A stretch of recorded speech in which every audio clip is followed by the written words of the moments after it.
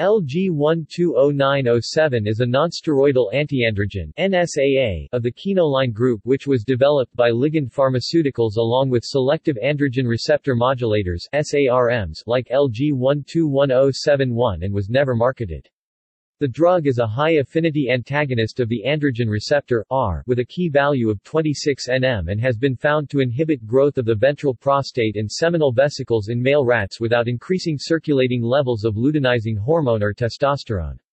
However, this tissue selectivity has not been assessed in humans. LG-120907 is orally active and shows greater oral potency than the aryl propionamide NSAA flutamide. The 7-fluoroderivative of LG-120907, LG-105, is also a potent NSAA, and appears to possess greater potency in comparison.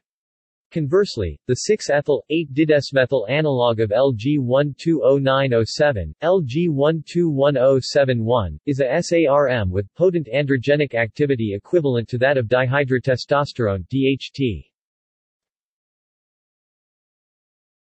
References